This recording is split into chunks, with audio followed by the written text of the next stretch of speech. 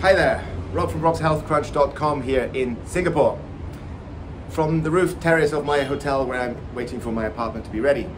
Today I want to talk about, in this video I want to talk about cardio, chronic cardio, and the fact that cardio can actually be your worst enemy if you do it wrong, which most people unfortunately do because they're not aware and not educated properly by either their trainers or by personal trainers, by the gym personnel and so on. It's just the industry peddles this thing that, you know, high intensity cardio for an hour or more is good for you. It's not.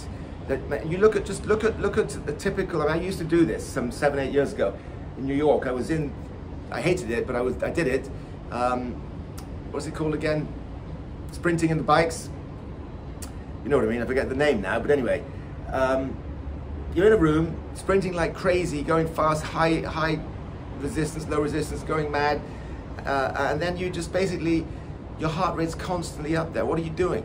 You're elevating your heart rate close to your maximum, which is not burning any fat. You're burning glucose, and so you're not in the aerobic zone, which is the fat burning zone. You're in the anaerobic zone, where you only burn glucose. So you're completely achieving the opposite. You're not burning fat. The same applies to fast running for an hour or so, for 5-6 miles. Same thing. You're elevating your heart rate into the anaerobic zone, you're burning glucose, and when you're spent with the glucose, which can happen quite easily, your system goes to the muscles and breaks the muscle tissue down into glucose, so that you're losing muscle mass, in fact, to give you energy. So you want to always keep your cardio in a low-level aerobic manner. And that is generally the rule is 180 maximum heart rate minus your age. So in my case, that would be about 130. Stay below there, you're aerobic and you're burning fat. You're not out of breath, you can breathe, you can talk easily, and that means you're aerobic. As soon as you can't talk and you're out of breath, you're anaerobic.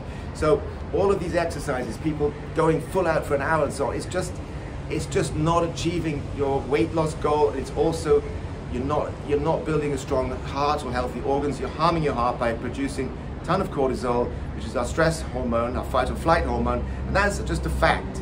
So cardio is great for heart health, to build a strong heart and cardiovascular system, and also at the same time it helps to build healthy organs and lose a lot of fat and calories.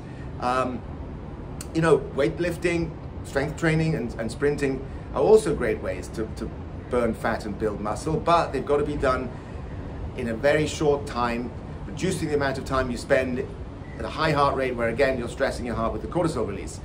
So I aim to spend no more time than 15 minutes when I'm doing strength training or sprinting, and the rest of the time I'll do a lot of lengthy cardio exercises. I mostly walk at a fast pace, so power walking, which is great for the heart and good for your bones, builds bone density, and it's not bad on your joints like running, because the impact is so little, but it's hard enough or strong enough on your bones and joints to build bone density, which is so important, especially when you're aging. Well, that's it. Cardio is great, but it can be your worst weight loss enemy if you're not doing it right. All right then, that's all from me today from robshealthcrunch.com. Go there and please subscribe to the YouTube channel, my YouTube channel here, and support us here at robshealthcrunch.com.